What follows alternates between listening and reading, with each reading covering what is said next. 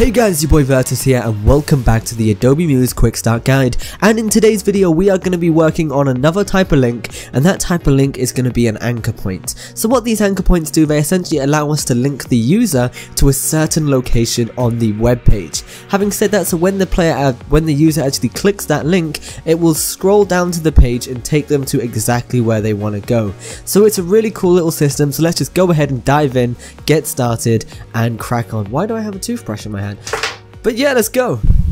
Okay, cool, so let's go ahead and just dive straight into it. So the first thing that I need to do is I actually need to create a couple of anchor points that we can actually link the user to. So creating these anchor points is really simple, and these are essentially the points where the user is going to be taken to. To create one, just go ahead and go over to the left hand side here, just click the anchor point thing, and then you simply just click wherever you want to place it. So for example, if I wanted to, I could put one all the way down here, and then you just give it a name. This is just for referencing really, so when we're creating the anchor point, we know exactly which anchor point we are telling it to go to. So I'm just going to call this bottom for now, I guess, and if I can, I'm going to scroll down here just to show you it working. I'm going to make this little box nice and big so it stretches out the page for us, just like that.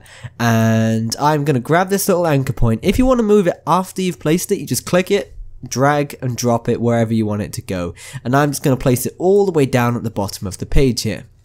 So, to link to this, we link it in the same way we would with any other hyperlink. We just go ahead and select the item that we want to link to. So, for example, if I wanted to link this text here to it, so let's go ahead and select a piece of text. In this case, we're going to use the lower part of the lorem ipsum text, and we're going to create a hyperlink. So over here where it says add or filter hyperlinks, just go down here, and then on the desktop or on the home page, you can see just underneath home, the page that you've created the anchor point on, you've got a little option for bottom. If we go ahead and click that, it will, hyperlink this for us, and it's going to look, and it's all going to work. So it's as simple as that. Once again, if you wanted to, you could also change the hyperlink style.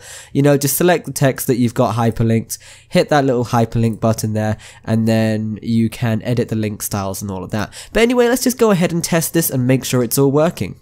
So requires vast vision. Okay, that's fine. So it says the link's not going to work just because of the text. We'll give it a go anyway, see what happens. Nope, that's not going to work. Okay, so this is entirely my bad. All you need to do here is just change the font style. I've got it as a custom font at the moment, so it's not going to work. Basically what this does, it essentially just so basically what Adobe Muse is going to do if you're using a custom font is it's going to rasterize it, so it turns it into an image at the point of, turning it into a website, I guess, and as such you can't link a specific part of that image. It's got to be the whole thing or nothing really. So I've changed it to a standard font, and this time it should work.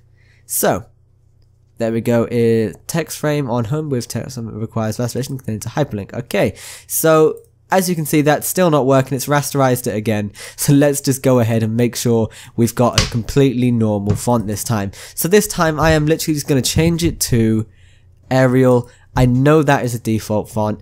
I'm going to go ahead and press preview in a second. So I'm going to make sure this is all Arial, press preview, and we are all good to go. So now when I go ahead and click this link, it's going to scroll me down the page there. I didn't have to do a single thing. I just clicked it, and it takes me down by itself. And this is really great if you want to have a long website with lots of different elements scrolling all the way down. And from the top, you could create a little list of names or maybe a table of contents or something like that, and then the player just hits it and it will scroll down automatically for them, just like that. It's real magic here. Anyway, that is pretty much everything that I wanted to go over in this tutorial. I hope you guys really enjoyed it, and you can put this anchor point to great use. As always guys, thanks for watching. Make sure you share the video, smack that like button, and as always guys, keep on creating. See you next time. Peace out.